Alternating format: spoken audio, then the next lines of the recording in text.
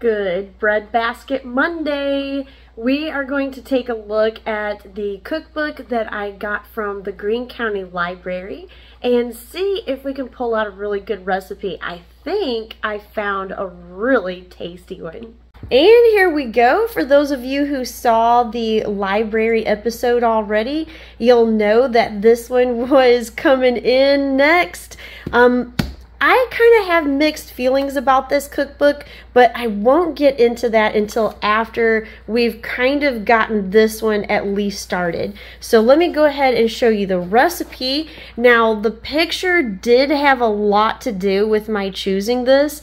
Look how awesome and good those look. I cannot wait.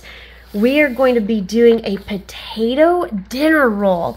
They promise that it's the potato that really makes this recipe awesome and tasty. This has a fairly short rise time, so I think we'll be able to get these out fairly quickly. Now, I have already gone ahead and peeled and diced the potato and got it started boiling. These actually should be soft and ready to go ahead and use, but we are going to need to reserve some of that liquid. So I've got my bowl here. These are done. So I'm going to go ahead and take out 5 tablespoons of this liquid, put it in here, and we will reserve this for a later time into the mixing process. So I'm going to finish that, drain these, and show you the next step. Now you see that I've got that drained. Now, according to the cookbook, we need to put it on low heat and evaporate some of that liquid that's in the pan. So they said to give it a shake occasionally and make sure you get that liquid out of the pan before we go on to the next step. All right, I've got the liquid evaporated out, so I'm just gonna take my potato masher, give these a quick mash. You can also use a potato ricer if you have one, but this works just as good. Now I'm going to pack as much as I can into this 1 cup measuring cup, and then we will melt our butter in it. All right, I've got my packed potatoes that's going into the bowl, and then we will be melting this 2 tablespoons of butter in it. And I'm actually trying something new. This is dairy-free plant butter, but it promises to bake just like butter, so we will find out, I guess. Now, I only had a little bit of potatoes left over. They said, you know, obviously you could save that for another use. I'm just gonna butter and salt it and just eat it as a snack while I'm waiting for the bread to rise. Now we're going to set that to the side and let that cool down.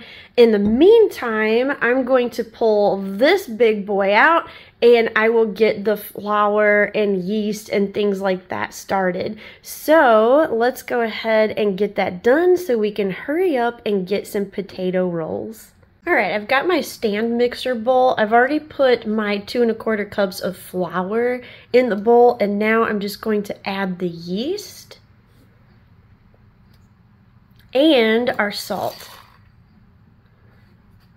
We're going to whisk that together, and that's going to be ready for the next step now. But first, we need to add some things to our potato water.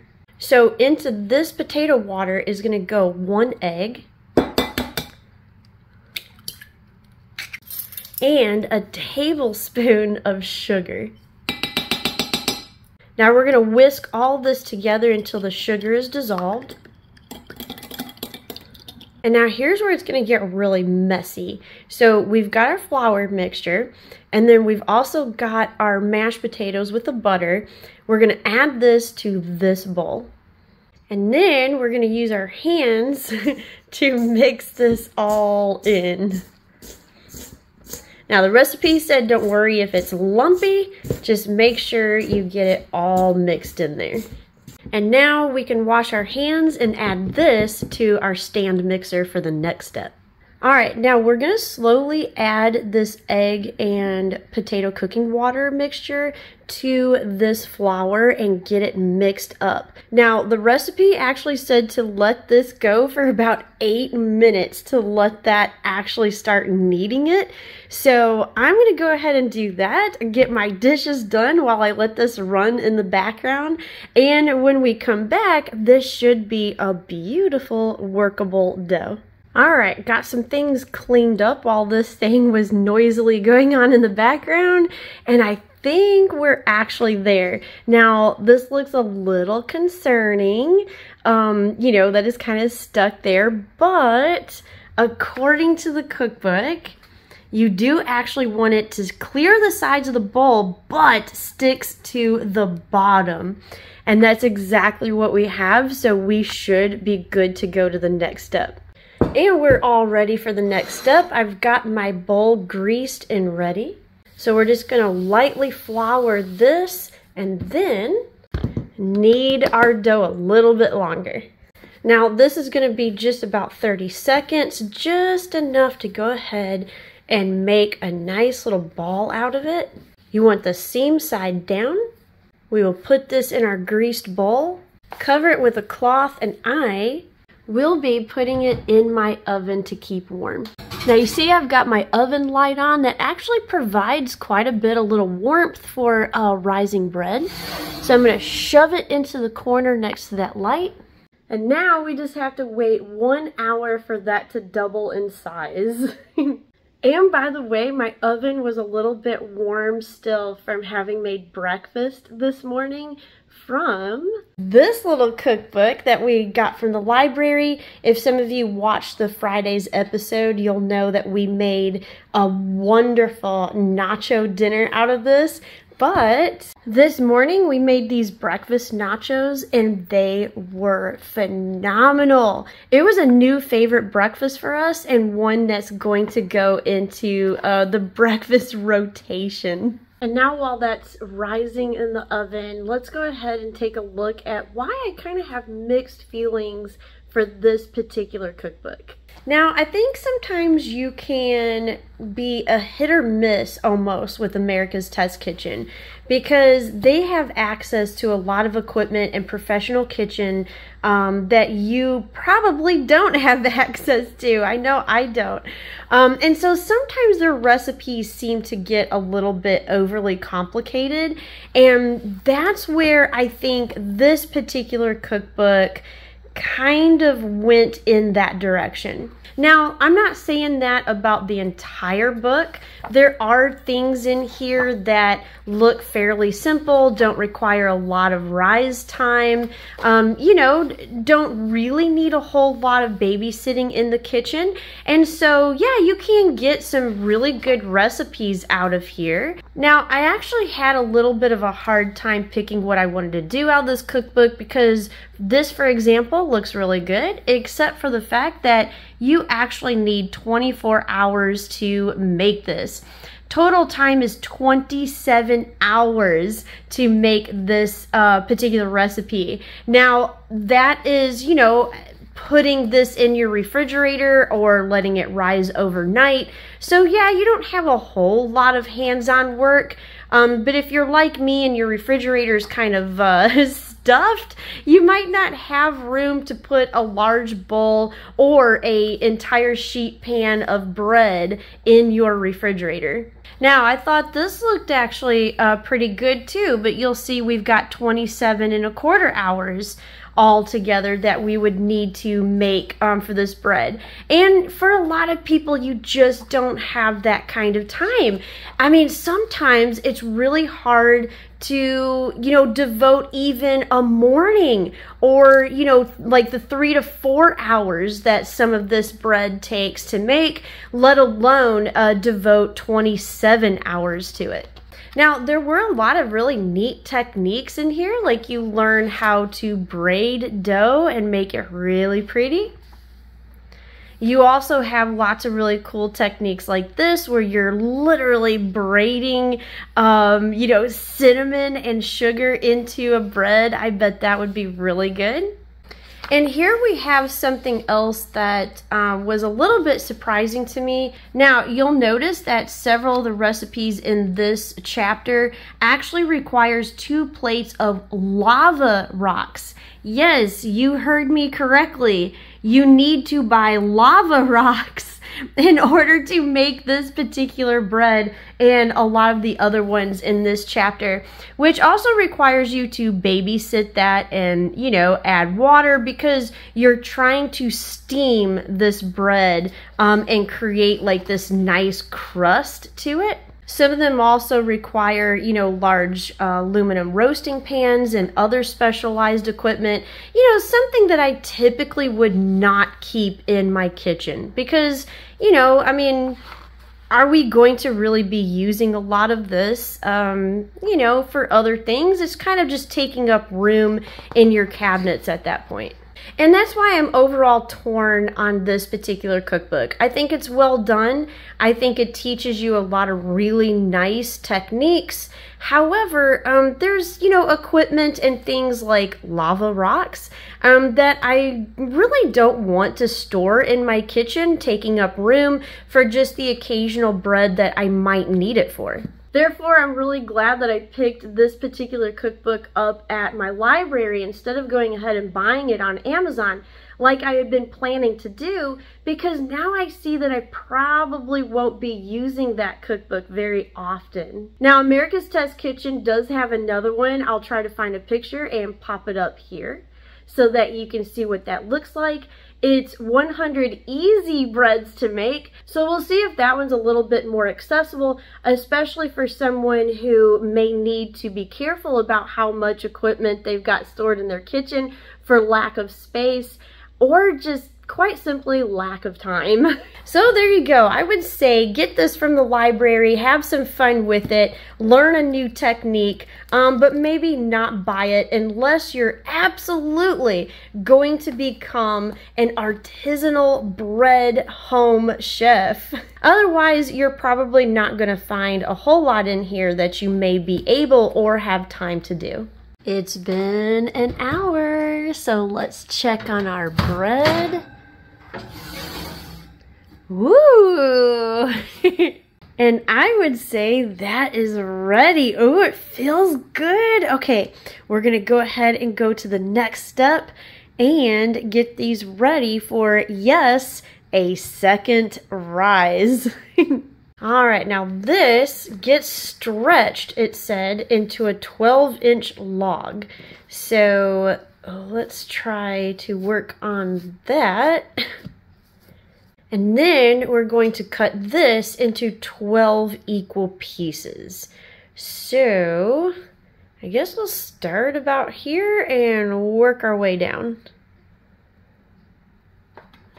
One.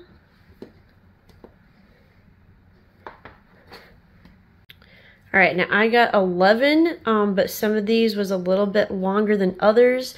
So I think I might go ahead and pinch off some of these to make them a little bit more equal and then make our 12 all together.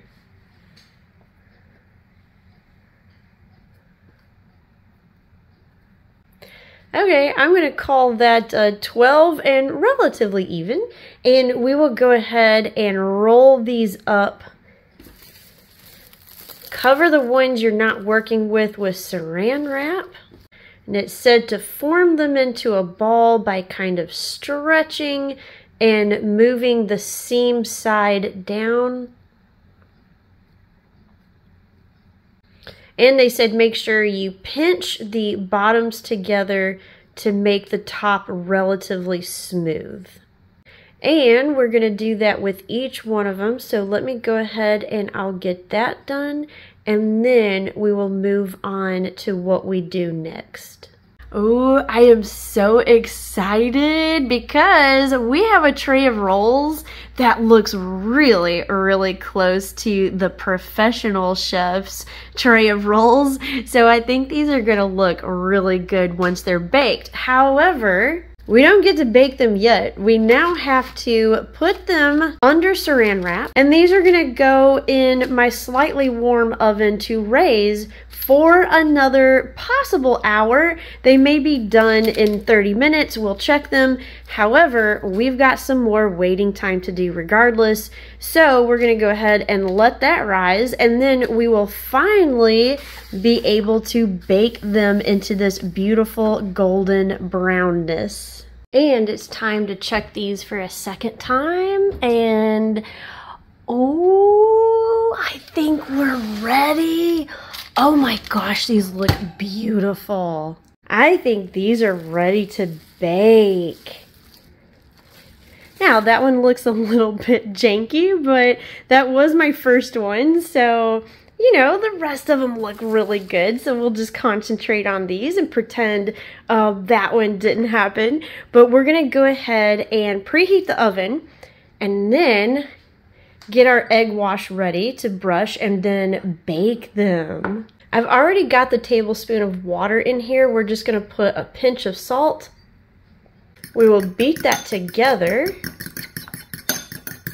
And then we will just gently brush this egg wash on top of each roll.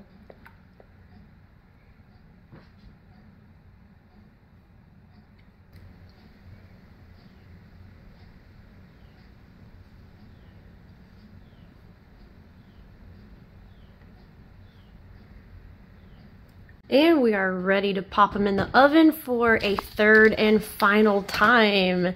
These will bake for about 12 to 14 minutes, and halfway through, I will rotate the pan to do like more of an even bake on them. And then we should be ready for our taste test. I think they're done. Oh my gosh. That is near to perfect a roll as I've ever made. And now the very hard part is going to be waiting for these to cool down somewhat so we can actually try them. All right, they're cool enough to touch, so let's break one open and see the inside.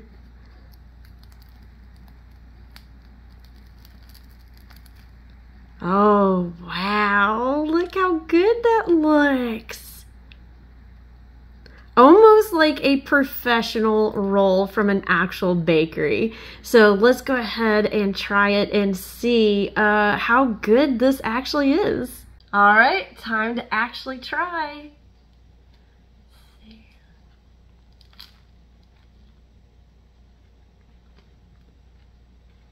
Very good. Very savory. I'm actually really surprised by that. And what I mean by savory is it's actually saltier than I thought it would be. So if you're one of those that likes a slightly sweeter dinner roll, this is more of a bit of a salty roll that you dip in soup and let it soak up the broth and have a good bite with it. Now, would I say that this was worth the work? I'm not really sure because I happen to be one of those that prefers a little bit of a sweeter dinner roll. So that's just my personal preference. I probably would not actually make these again. However, they do taste good. But like I said, I tend to kind of skew on the sweeter side of dinner rolls. And so this isn't probably something that I would put that amount of work into to make again.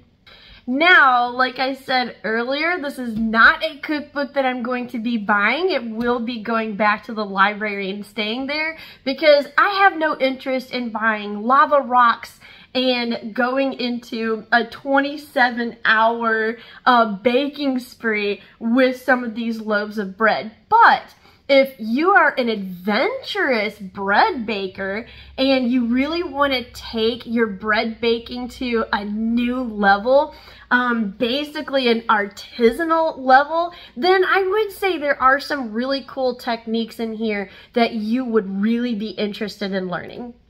So thank you for watching this episode. Hope you enjoyed it. Hope it kind of inspires you to check out your local libraries and see what's going on inside, because you never know quite what books they might have that's going to help you out and possibly give you some really, really good dinner ideas to boot. And stay tuned because we have more libraries we're going to be going to, so I'm excited for that, to see what they have in their collection. And thank you for watching this episode. We will see you later. Bye. And if you like historical cooking and unusual cookbooks, here's 2 more videos you might enjoy. And make sure to like and subscribe for more foodie adventures.